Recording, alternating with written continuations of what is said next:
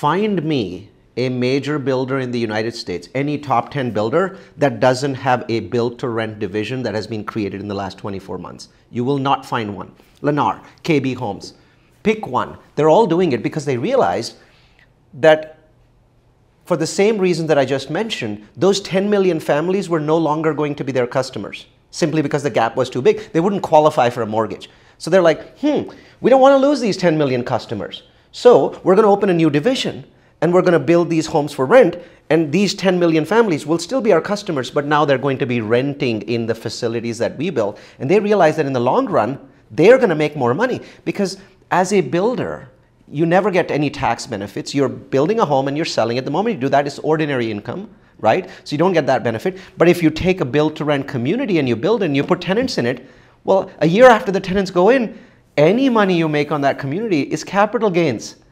Before we continue, let me take 60 seconds to tell you about Multifamily University. Are you ready to take your real estate investing to the next level? Look no further than Multifamily University. Our comprehensive resources, including guest podcast appearances, educational webinars, the Real Estate Trends Toolkit, and the Location Magic course, are all designed to make smart investing easy and accessible. Plus, with no subscriptions, no upsells, you can trust that we're always looking out for your best interests. But don't take our word for it. Check out what our satisfied customer, Carlos M., had to say. Neal's presentation was filled with invaluable information that is not readily available to the average investor. This group takes you to the elite level of investing. Join the ranks of the elite with Multifamily University. Join us at multifamilyu.com and start investing from a place of knowledge today. Not only will you have access to a wealth of knowledge from industry experts, but you'll also be able to stay ahead of the game with our in-depth analysis of market trends and potential recessions or corrections. Invest with confidence and make informed decisions based on data, not gut feel. Don't miss out. Visit us at multifamilyu.com today or click the link in the description below. And now, back to the content.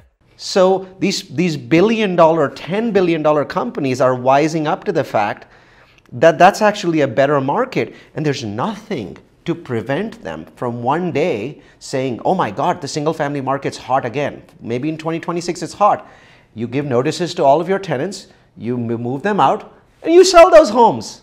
So you still have the exit strategy of selling those homes if we have another explosive write-up. But in the meantime, you're earning money and getting capital gains. Every builder in America is wising up to this. 10 million families is a very large market, and it didn't exist before COVID. It's so huge that if every single builder in the United States built BTR communities for 5 years, we wouldn't be able to satisfy the demand. And all of a sudden, abruptly, a lot of them are stopped building because of what the Fed's doing. So we're just making the gap bigger.